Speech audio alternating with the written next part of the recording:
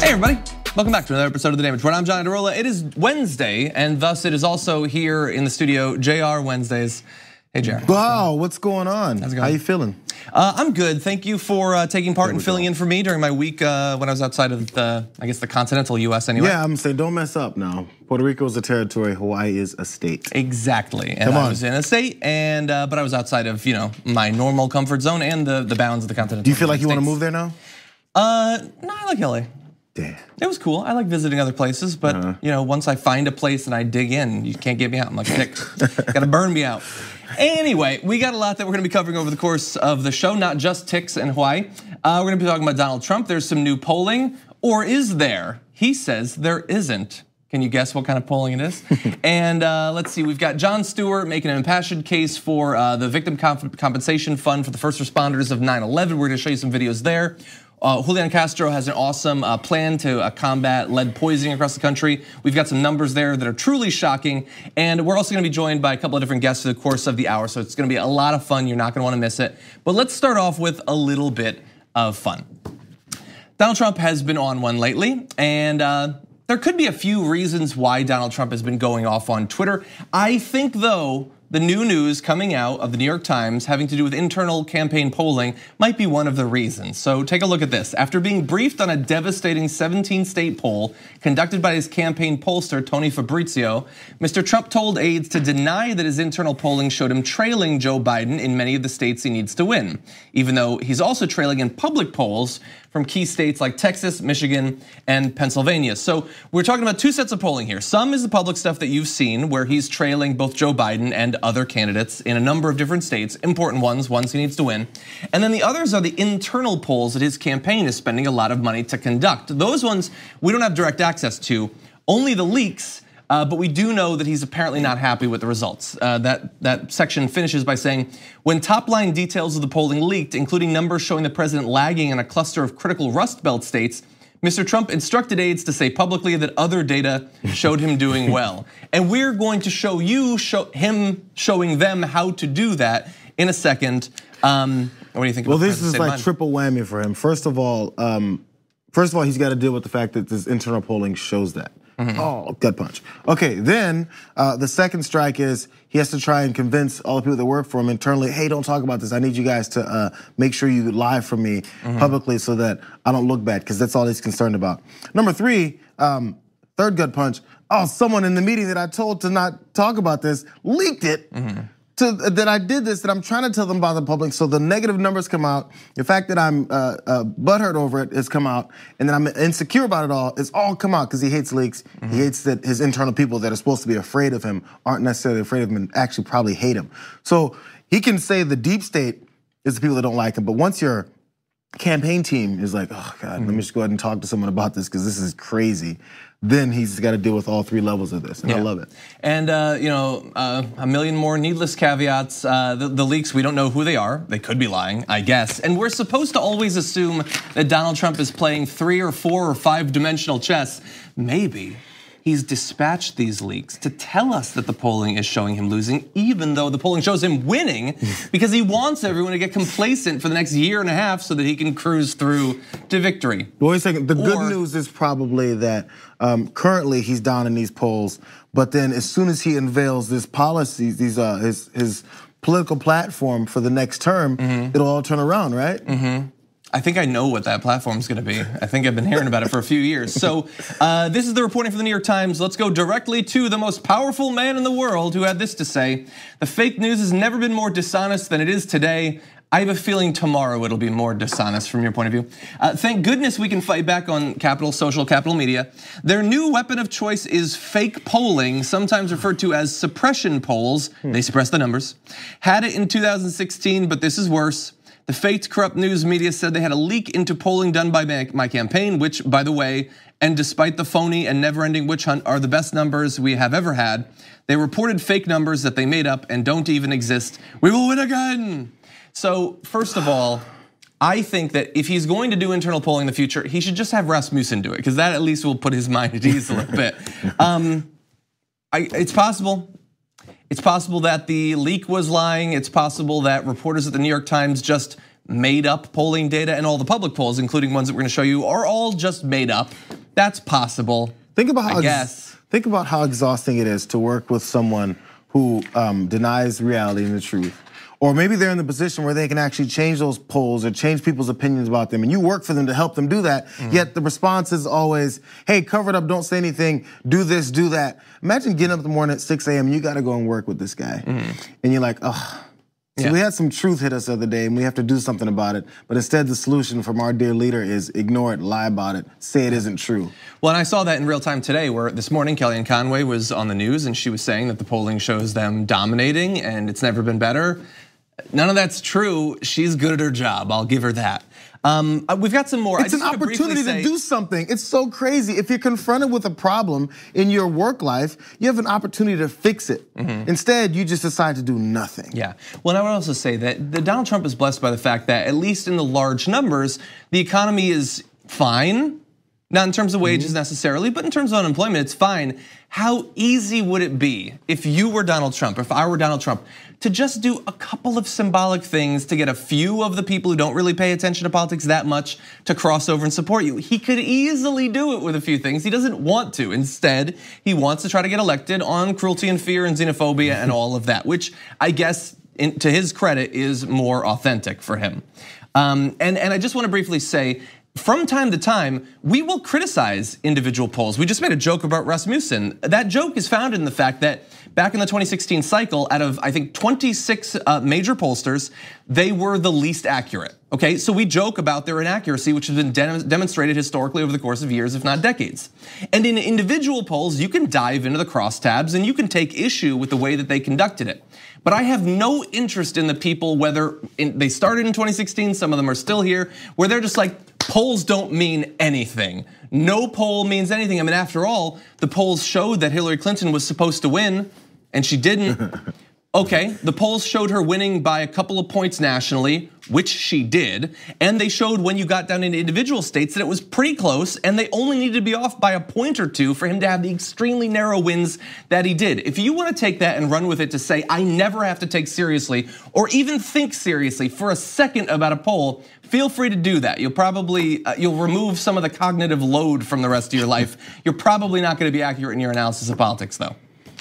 Anyway, let's move on to a little bit more of his whining and complaining, because as we said, it would be really easy for Donald Trump to sail into a second term if he really wanted to, but he's taking a different route.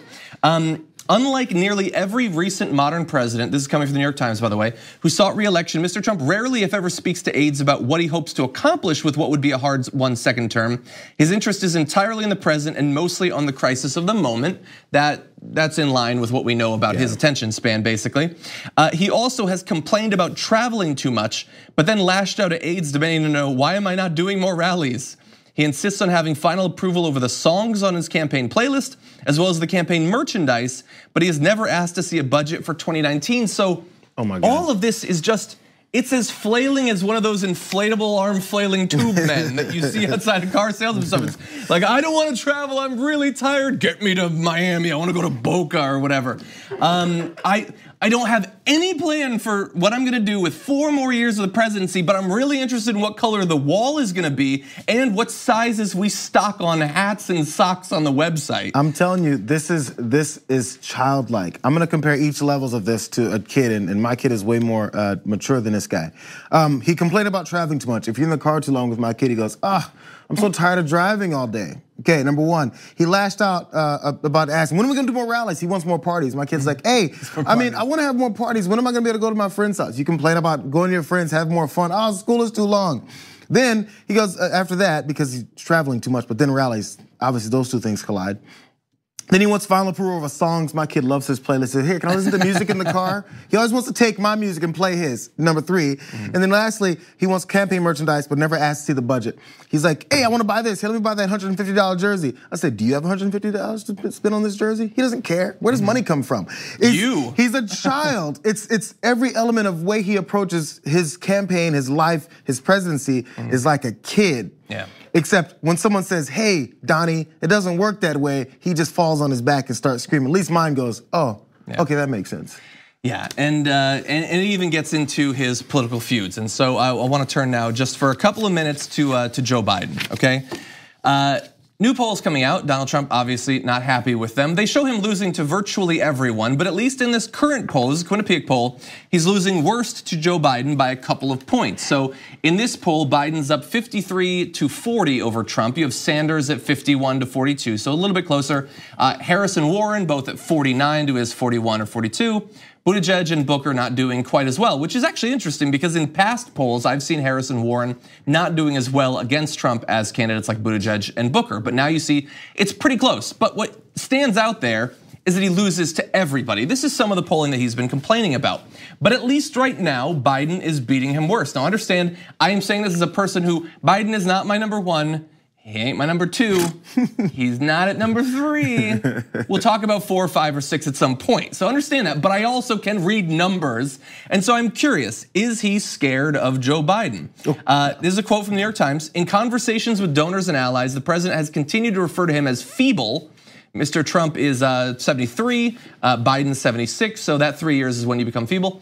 And noted that he was part of the Washington establishment, giving Mr. Trump an opportunity to run as the outsider, even from his perch in the Oval Office. That's absurd, but I'm sure he will still do it. I mean, the fact that he's literally the president, he's gonna run as an outsider. We need to take back our country from whoever's been in charge.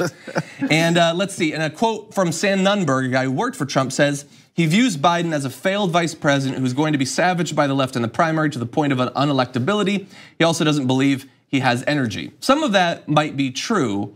The energy thing is a little bit funny from a guy who lays in bed all day watching Fox News while eating filet-o-fish.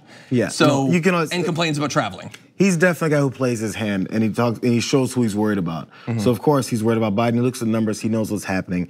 And also, I don't know if he's looked further than that to see all the rest of the numbers. It's just Biden has the bigger lead right now. And yeah, like you said, maybe there is some kind of a takedown that would happen within the primaries. That's what happens in primaries. People get exposed sometimes to their level of electability amongst those particular voters. Yeah. So, I mean, he sees it, but honestly, there's not much room right now, so he's got to do something else besides cry. Yeah, I thought about showing you some of the video in the past day. He's been talking a lot about Biden. And what he's talking about mainly is how Biden won't stop talking about him while he won't stop talking about Biden. I love that sort of political bromance going on. But he, in talking about Biden, I don't know if he's actually worried about him as a candidate. I think that he thinks that he would be able to be attacked for a number of the same reasons we think so. But he can look at a number and he can be worried about that. I will say 530 days out from an election, these polls have zero predictive power, by the way. I believe even at 300, 250, they have virtually no predictive power. So we gotta wait on that. But I mean, when he attacks Biden and says he's low energy, he's too old, he's too dumb, it's difficult to not see that as him talking about the face he sees in the mirror. I mean, the projection is just so shallow and so predictable, so obvious and so constant. To some extent, I think I like watching him attack candidates because at least it lets me get a little bit of a look into his own internal thought process, to the extent that there is one. Okay, we're gonna take a short break. When we come back, Parker Molloy is gonna be joining us from Media Matters to talk about the right-wing censorship and how much they actually care about free speech after this. We need to talk about a relatively new show called the Republic, or UNFTR. As a Young Turks fan, you already know that the government, the media, and corporations are constantly peddling lies that serve the interests of the rich and powerful. But now there's a podcast dedicated to unraveling those lies, debunking the conventional wisdom. In each episode of the Republic, or UNFTR, the host delves into a different historical episode or topic that's generally misunderstood or purposely obfuscated by the so-called powers that be, featuring in-depth research, razor-sharp commentary, and just the right amount of vulgarity. The UNFTR podcast takes a sledgehammer to what you thought you knew about some of the nation's most sacred historical cows. But don't just take my word for it. The New York Times described UNFTR as consistently compelling and educational, aiming to challenge conventional wisdom and upend the historical narratives that were taught in school. For as the great philosopher Yoda once put it, you must unlearn what you have learned. And that's true whether you're in Jedi training or you're uprooting and exposing all the propaganda and disinformation you've been fed over the course of your lifetime. So search for UNFTR in your podcast app today and get ready to get informed, angered, and entertained all at the same time.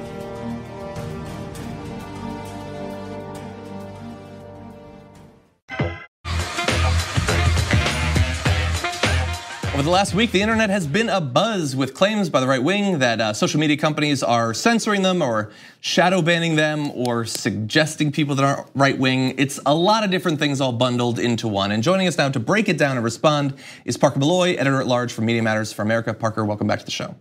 Hey, thanks so much for having me. Always glad to have you on, and I've been enjoying your recent postings, both on Media Matters, which you've been doing for a long time, and also your Twitter threads having to do with the claims of censorship and the instances of what they think classifies as censorship. So I'm curious, over the past week, there's been controversy. YouTube has responded in a variety of flailing ways. What have you thought about the fallout from all this? Oh, it's just kind of been a YouTube's response to, because there was the video with Steven Crowder criticizing Carlos Maza, and then Carlos got sick of being called anti-gay slurs, so he criticized YouTube on Twitter, and so then there was that pushback. But it was YouTube responding over and over and over in Carlos's mentions as they were trying to tweak things. That shows how broken everything was. Mm-hmm. But also, this issue doesn't just go back a week. Obviously, this goes way back, which is something that I sort of looked at in a recent Twitter thread, where I looked back at how in 2016 there was this push to say that Facebook was discriminating against conservatives based on one article. And so then it went from there to changing the Facebook algorithm. And then once the Facebook algorithm was changed, they removed the trending section, and then Trump got elected. Mm-hmm. And that didn't solve their problems, because the answer is not that conservatives genuinely believe that they're being discriminated against. It's working the refs, which is to send this impression that they're being discriminated against, which is kind of the whole goal. And there's one line in one of your threads that I just want to focus on, where you say, and I think it's the most true thing, they will never stop claiming that they're being discriminated against. They will always say that. They will always say that they're being censored, regardless of what the algorithm does. And so I think, like, people can disagree on exactly what Facebook or Twitter or YouTube should do, but they should understand that lurking in the background, even if it might seem like occasionally these people are allies of convenience for you, their motivations are different and the end game is very different. So for that, I just want to thank you for some of your commentary in that area. Oh yeah, of course. And with that, on that point, you again back to Facebook. If you look at what happened there after 2016, they didn't stop complaining. They kept complaining. They kept insisting that they were being discriminated against, because you would see sites like Breitbart or the Daily Wire arguing that because their traffic went down coming from Facebook, which everyone's traffic went down because Facebook stopped showing so much news. Mm-hmm. They argued that was part of some anti-conservative bias, and people could post stats showing that still conservative sites were dominating on these platforms, but they weren't buying it. It didn't fit their narrative. And then you end up in a place where Diamond and Silk are testifying before Congress because one of their videos got flagged for a few moments or something along those lines. So the goal is obviously to totally game the system, to create a world where bias exists. They're not trying to eliminate it. They're trying to reinforce it. Yeah, so continue it and enshrine it. And just to give people an idea of how broad this is, I mean, censorship or violation of First Amendment rights is supposed to, I grew up in school learning, have to do with the government infringing on individuals' rights. But it goes as broad as this. Ted Cruz was complaining on Twitter that he was only being suggested that he should follow other Democratic politicians, and maybe we should look into this. What did you think about that? Sometimes I don't know if they're being honest with these things, or because Ted Cruz is a smart guy. He's smarter than he puts on a lot of the times. And in that situation where Facebook was suggesting to follow certain members of Congress who weren't, who were Democrats, that section, which is on the search page, which is where you'll see like the Twitter moments and stuff like that, that section tends to serve you a lot of examples of people you don't follow so that you follow more people. And so the heading was Congress.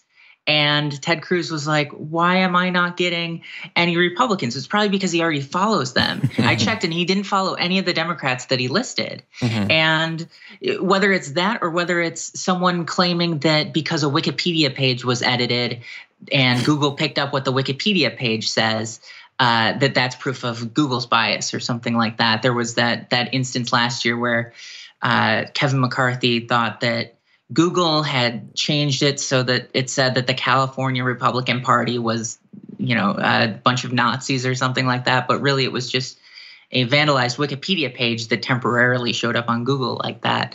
So either people are inept at tech and are making these complaints, or they're banking on the fact that their audience, that their base, the people who they're trying to reach, that they don't care enough about tech or don't understand it. And which they might be right. I don't know. Or it could be both. And I will also say that I think that Ted Cruz recently has discovered, and you've shown this recently by showing a bunch of screenshots from Dave Rubin's Twitter account. On the right wing, all you have to do now is complain that you are being discriminated against on whatever platform. Just do it over and over and over again. And not only does it mean that those sites will try to rectify the situation, but your followers will eat it up because they desperately want to see themselves as victims of these tech giants. So I think that Ted Cruz might just be trying to do a cheap version of that. I wish that we had more time because I also wanted to talk to you about these new claims that identifying racism are causing people to become racist. I saw you tweeting about this today. Hopefully we'll have you back on in the near future to talk about that, Parker. Let's do that. Thanks. Thank you. We're gonna take a short break here. When we come back, Jon Stewart was in DC yesterday to fight for funding for the Victims Compensation Fund for 9/11 first responders. We'll be talking about that after this.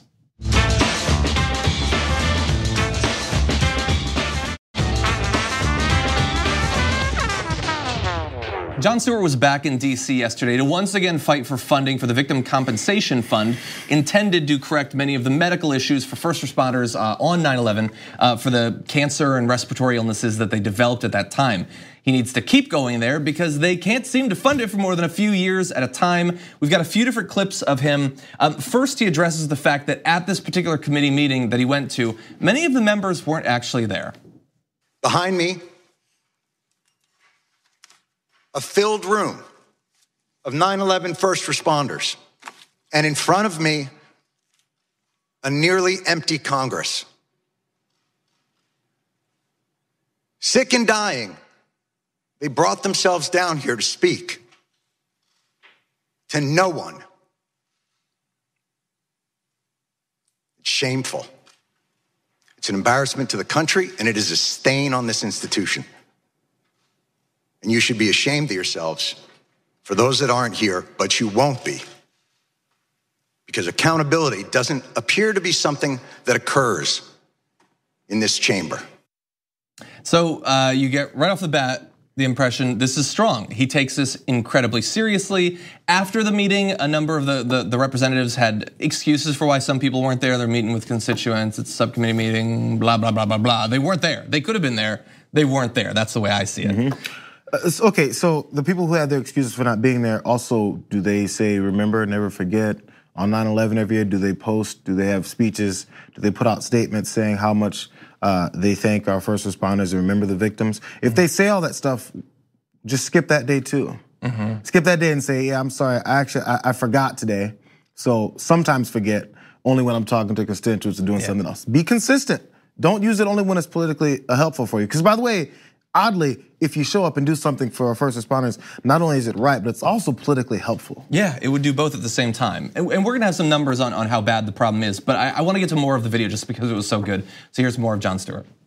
The official FDNY response time to 9/11 was 5 seconds. 5 seconds. That's how long it took for FDNY, for NYPD, for Port Authority, for EMS, to respond to an urgent need from the public. 5 seconds. Hundreds died in an instant.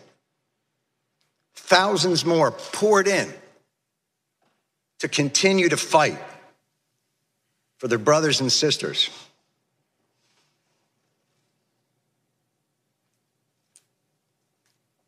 The breathing problem started almost immediately. And they were told they weren't sick, they were crazy.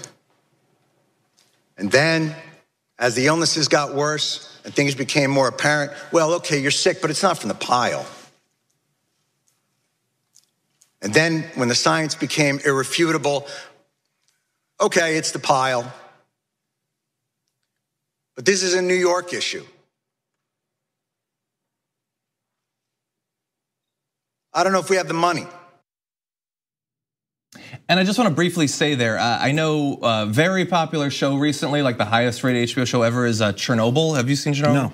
So Chernobyl, like broad brush, is about the response to Chernobyl, the disaster, but about governments hiding the truth of the health effects of this sort of thing. And like my girlfriend pointed that out yesterday, and I was totally, sorry, fiance, she was totally right. This is the exact same thing. They denied it year after year as people developed respiratory illnesses and cancer.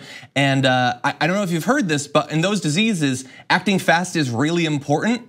And so when you lose years of time, either in correctly identifying the illness or getting the money to actually do something about it, people will suffer and people will die that did not have to. And they're still doing that, by the way. He's in the room trying to convince them to stop doing it now. But it's just interesting that at a time when this pop culture like sensation, Chernobyl, is out there, like we're seeing an instance of that. You can find others, but this is one in our very recent history. But there, he says the excuses always are, this is a New York problem, we don't have the money. It's always the way it works. And you know what? And it goes back to, and also think about how many times this president talks about how much he got a depleted military. Oh, our fighter jets. Oh, our depleted military. You know what I did? I threw tons and tons of cash at it, and then it fixed. Where does the tons of cash come from? Every time we start a new war, does anybody say, we don't have any money for it? Hey, let's wait on that. Hey, let's see what we're doing first. When it comes to things like actually helping constituents, Americans, first responders, in any situation, doesn't matter. Poor folks, folks who paid into Social Security, folks who deserve health care, all of it in general, it's where are you gonna get that money from? Man, we're broke. America is broke. We're sick of throwing money at things when we don't have money for it. We have money for military, but we don't have money for this. But we start wars based off what happened after 9/11. We have money to throw money at that. We still are. Constantly, but still no money to throw at the people who tried to save folks. Yeah. The official position of the US government, our politicians, and most of the media is healing people's expensive, killing people's on the house. That's basically it, and you're not supposed to question it. One more video from Jon Stewart. Just after this, watch the whole 8 minutes. It's all great, but this is particularly powerful. And I am awfully tired of hearing that it's a 9/11 New York issue. Al-Qaeda didn't shout death to Tribeca.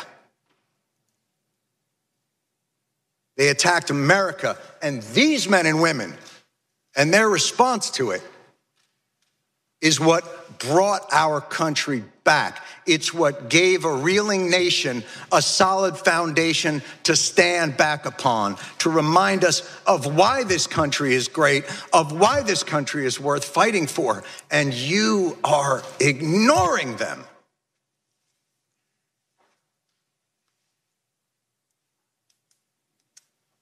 And you can end it tomorrow. Why this bill isn't unanimous consent and a standalone issue is beyond my comprehension.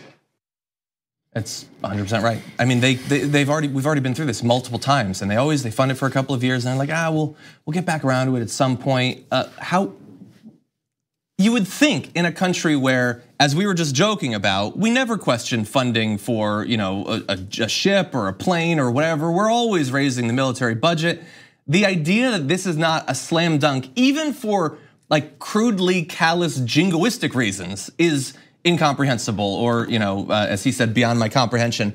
But the idea that even once all like the attention has been put on it time and again, that those people, and by the way, the House panel did unanimously pass it in the end. It's not done, it's not law, and we'll get to the difficulties that come, but that you have to have hearings, that you have to return to this every few years. Those people are dying of cancer.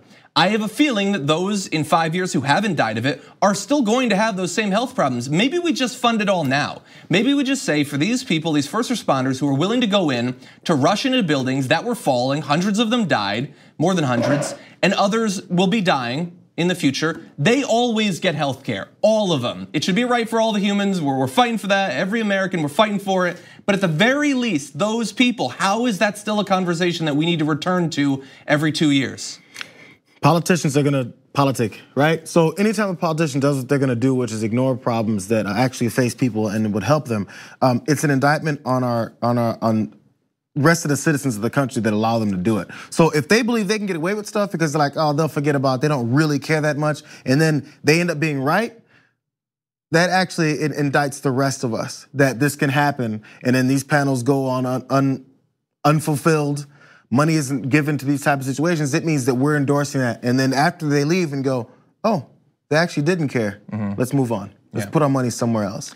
Yeah, and at least in this case, I mean, would it have been unanimous without Jon Stewart? I'm not sure. They did the right thing, though. I want to read just 2 more quotes. The first is from Luis Alvarez, a former, is now retired detective and 9/11 first responder, who said, less than 24 hours from now, I will be serving my 69th round of chemotherapy.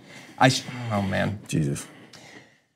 I should not be here with you, but you made me come. You made me come because I will not stand by and watch as my friends with cancer from 9/11, like me, are valued less than anyone else.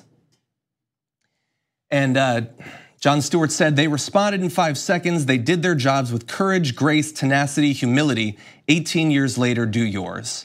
And thankfully, in no small part, thanks to the first responders who testified there, the crowd that was there, and him, they are.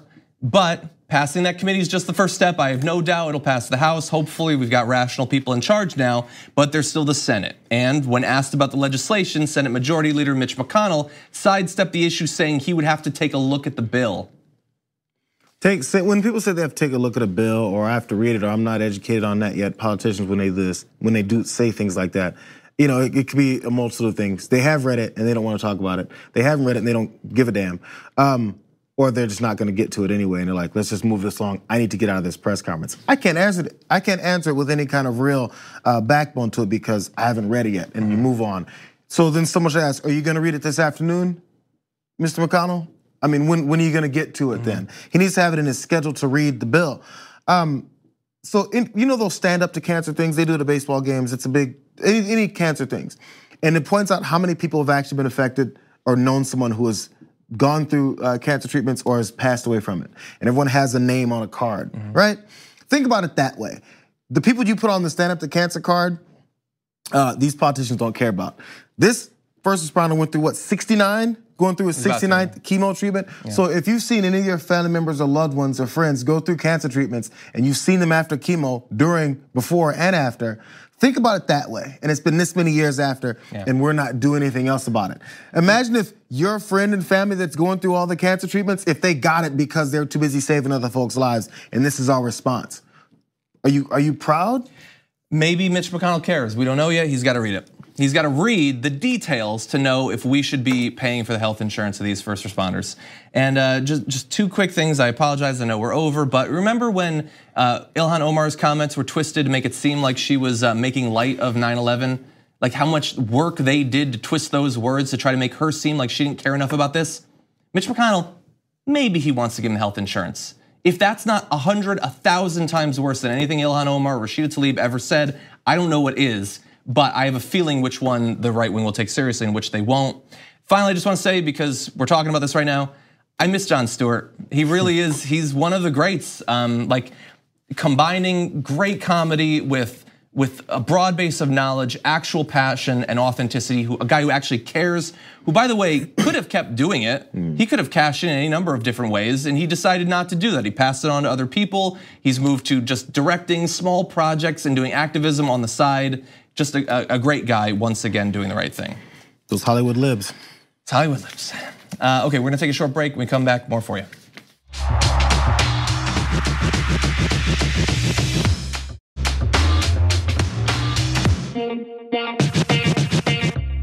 Joining us now is Matt Johnson, press coordinator for Direct Action Everywhere. Matt, welcome to the Damage Report. Thanks so much for having me on, John. Thrilled to be here. Glad to have you here. So recently there was a protest in California at a duck farm and slaughterhouse. I've seen video of the protest, but can you tell us a little bit about what happened there?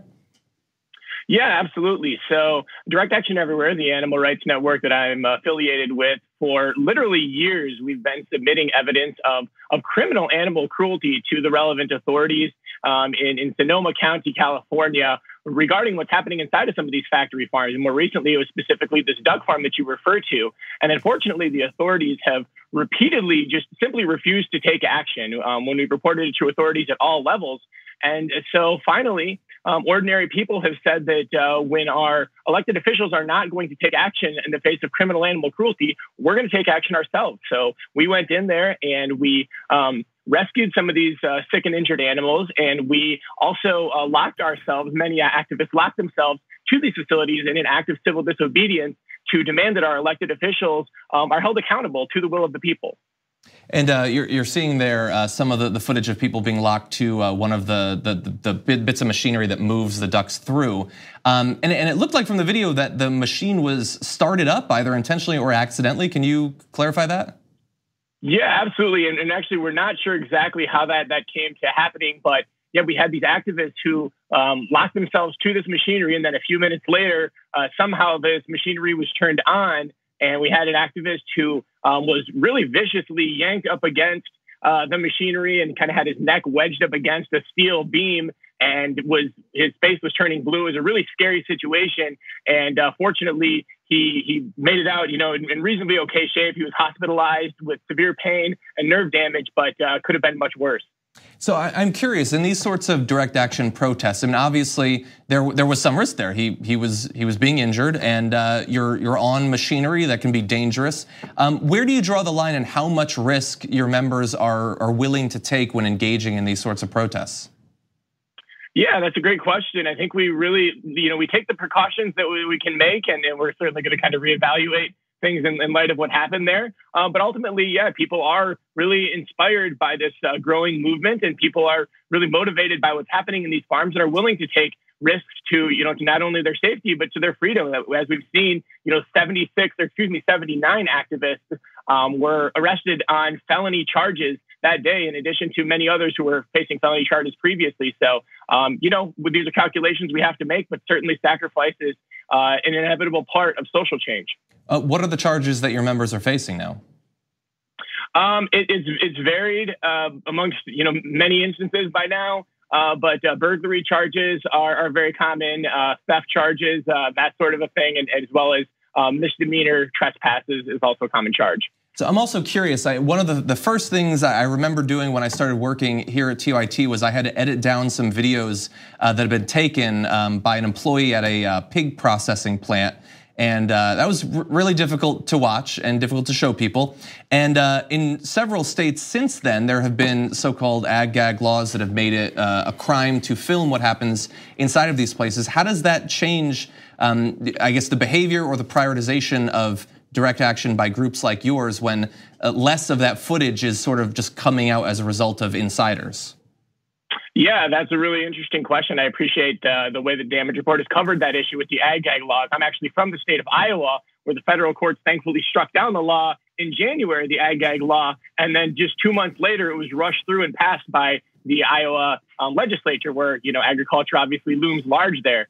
And as far as how that affects our work, it's really interesting because it has had, unfortunately, the intended impact of depressing the sort of whistleblowing activity. But I think there's actually a reverse effect happening, whereby ordinary people are feeling empowered to elevate our voices where they are least welcome and to directly challenge this legal system, which is in complete misalignment with animal welfare, with environmental concerns around the animal agriculture's influencing climate change, and just frankly, the will of ordinary people. So I think that might actually be really backlashing and causing more activism in some of those areas, but we'll see that with time. So there was another event. We only have a little bit of time, but back, I believe, on June 6th, one of your members was arrested for approaching Jeff Bezos on stage. Can you tell us what happened in that case? Yeah, absolutely. So this is activist Priya Sahani. She was facing 7 felony charges related to this investigatory work for investigating chicken farms that supply to Amazon. And she took her concerns directly to Jeff Bezos, the richest man in the world, after he and Amazon completely refused to engage on this issue. And so she approached him, and her thank you for approaching him about this corporate misconduct was that she's now been slapped with 2 additional felonies. And one note I want to quick add too is that California law actually protects the actions that we're doing. So not only is what's happening inside of these farms criminal, but California Penal Code 597 actually says that ordinary citizens are empowered to go into these places and to protect animals in the same way that that rescuing a dog from a hot car by breaking a window isn't vandalism or isn't burglary. Going in and rescuing animals and helping them inside a factory farm is similarly protected by law. But unfortunately, the powers that be are not interested in enforcing that law and are in fact prosecuting the very people looking to do the right thing. Well, best of luck to the many dozens of members who are facing charges right now. And Matt Johnson, thank you for joining us today on the show. Thank you so much, John. We're gonna take a short break here. When we come back, Julián Castro has a new plan to deal with lead poisoning across America. We'll give you the details after this.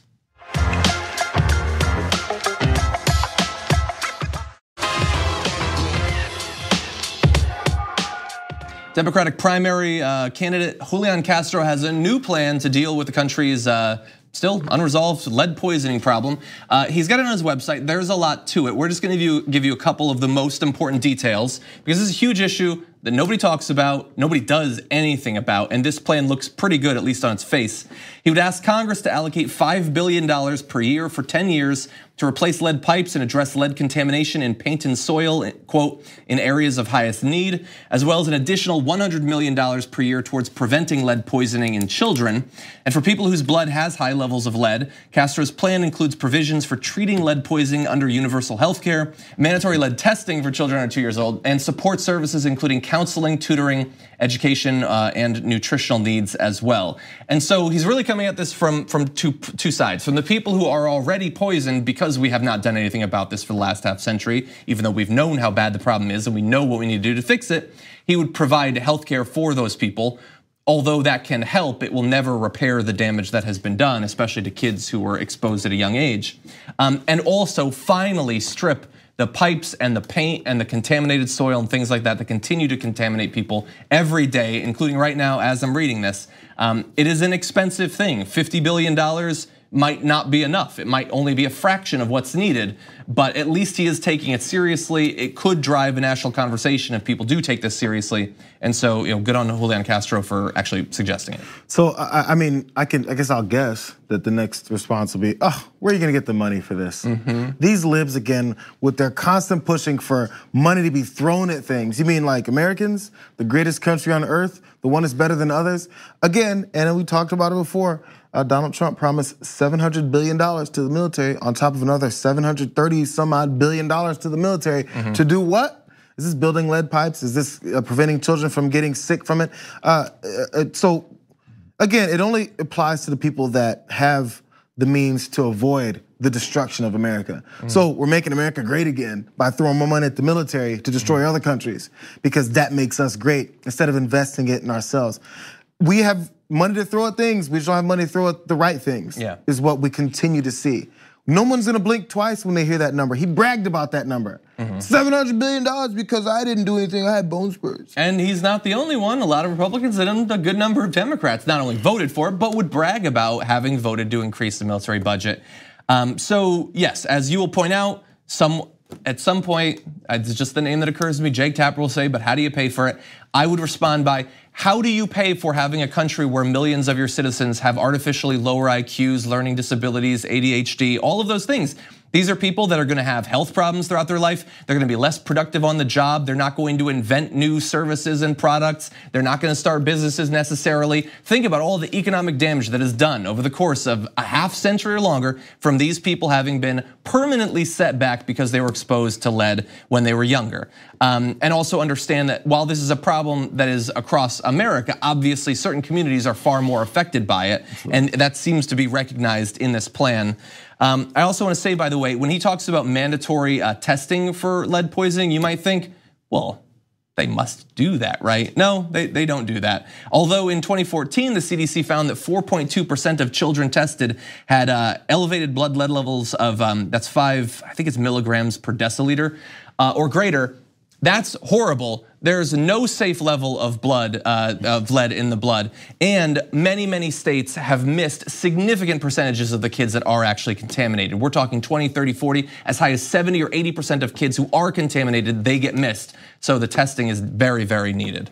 Jayar, yeah.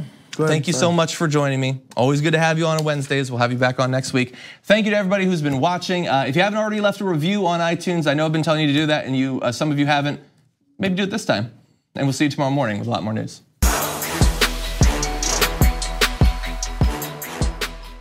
Thanks for listening to the full episode of The Damage Report. Support our work, listen ad-free, access members-only bonus content, and more by subscribing to Apple Podcasts at apple.co/TYT. I'm your host, John Adarola. I'll see you soon.